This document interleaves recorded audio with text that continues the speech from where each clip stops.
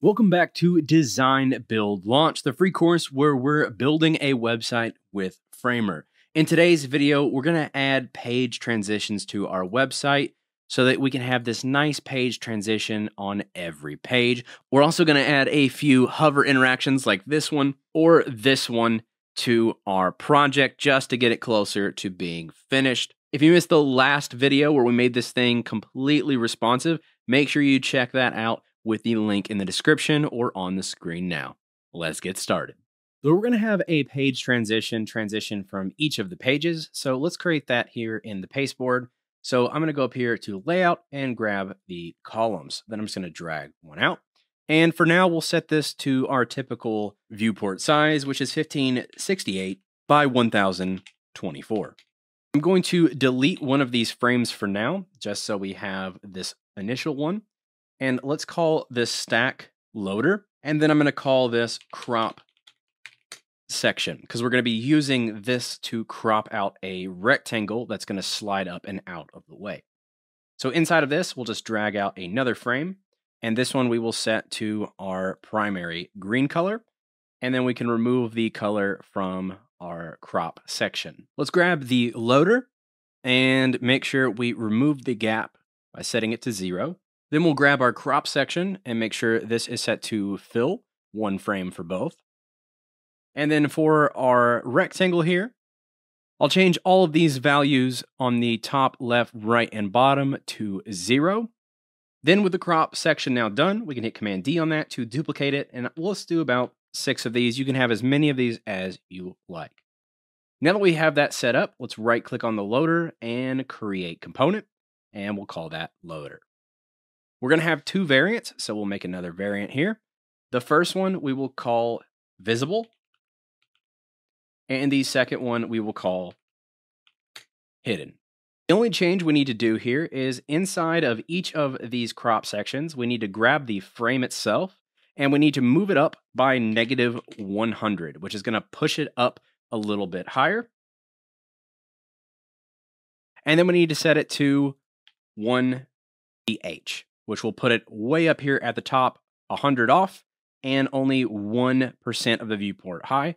So it's going to slide up and out of the way. So for the rest of these, let's go ahead and grab all of them at once, holding Command. We'll do the exact same thing for the top value, -100, which will push all of them up. And then for the height value, we'll set it to 1 VH, and you'll see everything is invisible now. With that set up, let's go back to the home, and then we can drag the loader into our desktop, and I'm going to put it all the way at the top. So that will put it here at the start of our page, and what we need to do is now change this from a static width and height to be responsive, so we'll set it to relative, 100% for the width, and for the height, we'll set it to 100% of the viewport. That'll make sure this responds to the size of our browser. One very important thing we need to make sure we do is go to Styles and add a z-index of 10 to this. This way it is on top of absolutely everything on the website while the animation is going. Currently nothing's going to happen, however, because we haven't set up our transitions. So I'm going to double click to open this back up. To add our interaction, select visible, and then we can click on this lightning bolt and drag a wire over to hidden. And this is going to be on appear, so when it shows up on the user's screen. We want a delay of 0.5, and that's all we have to do. Now, if we go back to our homepage and we hit play, you can see everything slides up and out of the way. Now we just need to add the delay so that all the columns go at different times. So back inside of the loader, first we'll grab this first frame, we'll go to Style and add a transition. With that transition added, I'm going to simply set it to ease, and then change the time to about 0.5. For the second one, we'll do the same thing. Ease, 0.5, but this time we'll have a 0.1 delay. The next one, we'll have a 0.2 delay. And for each one, we're just going to keep adding 0.1 to the delay for the rest of the remaining frames. Also, I forgot, I'm going to change the ease on these to ease out. So once again, for the first one, I have 0.1 on the delay. The second one is 0.2 all the way over to 0.6. With that set up, I'll just hit preview here, and you can see each one slides up out of the way. So if we go back to the home page, the next thing we need to do is set this to fixed. That way it's over top of this section here. So we'll go to position, fixed, and there we go. All we then need to do is copy this component and then add it to the rest of our pages. Two things to finish off the loader. If you want to work with the content below this, like you want to work on the hero section, you can just go over here, right click and hide, and then you can start working and editing the hero section. But you'll want to make sure that you turn this back on to show before you publish, or else it will just not show up. So if it's not showing up on your website, it's because you've forgotten to show it. And the final thing is, when we currently load this in, we can't actually click any of our links. And that's because this is on top of everything still. Even though the green rectangles are up out of our way, the overall loader container is still here. So to fix that, we can go to Styles, add a pointer event, and then make sure it is set to none, which will allow our mouse pointer to go through this and actually interact with all of our different elements on our page now. Next, let's add a few interactions to our website. So on every page that I'm working on, I'm just going to select this, go to the loader, right click and hide, and now we can work on this. So the few interactions we're going to add in this video, we're going to add the hover effect. When you hover over a link, I want the cursor to get a little larger.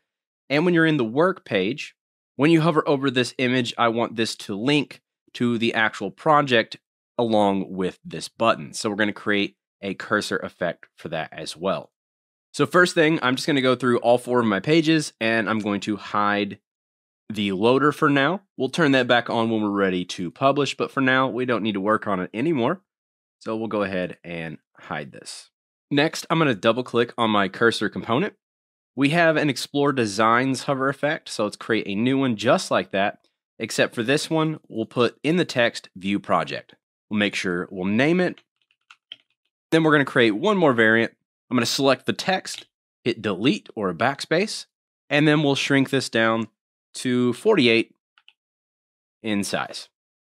This one we'll just call dot hover or larger dot, whatever you want to call it. And that's the final 2 interactions we need for our cursor. So to apply those, all we need to do is select the links we want these applied to. So on this page in particular, I have these 3 links here in the footer. These 2 I left unlinked, but you can feel free to link them if you'd like. You can simply just link this to whatever URL or page you want right here. I, however, am just going to leave it for now. So I'm not going to set these 2 up, but I will set up the Explore Designs because that's actually a working link. So we'll go to Cursor and Custom Cursor. For this, I'm going to select our cursor, select our dot hover, and then I just want to replace the cursor so that when we hover over this, the cursor gets a little bit larger, and we can tell that this is a link that way. So now that I've added that to both of the navigation links, the hero link, and then the Explore Designs, and of course, if you're going to link these 2 up, there is on this page, these 2 at the bottom to link up to this, if you're going to link these to an actual page, which you should if they're going to be there. And then we can go to the next page. Here, what we're going to do is the same one. So I'm going to do the logo first, then the navigation links on the View Project button in the bottom right. And then finally, I want to add a link onto this actual image. So we're going to add a new link. Here in the link field, we can select the slug. So whatever slug is for this image, it will automatically link to that project. And we also want to add a cursor, custom cursor, and this time we want to select the other cursor we made called View Project, replace, and we don't need a transition. So when we hover over this, it says View Project. Over here, this one blows up. Same up top with all of our links, so this page is good. We can move on to the project page. Here we have our 3 links at the top, and then our View Project down here at the bottom. Also, make sure that you go to the last page. Since we are swapping from the default collection list to a new one, you want to make sure you add that hover on View Project as well, or else the hover effect won't work on the last page. Also, a quicker way to do this, if I grab the View Project button, hold Shift, grab the text, and then grab the work text and the contact text. You can also grab these two once again if you're adding them. And then you can go to cursor, custom cursor, and then add these all at once, which will help speed this up drastically. So that's set for all of them.